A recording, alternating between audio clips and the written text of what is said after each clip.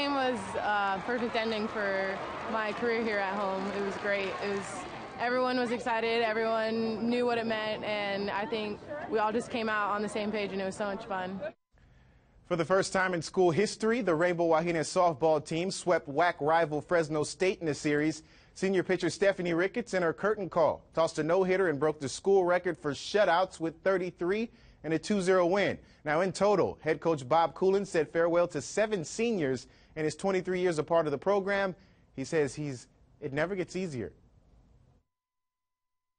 It's always emotional, you know. It's like I bring them in as youngsters and they're going home as adults. You know, this is a big class. This is something you won't see for a while. They've been impact players for us.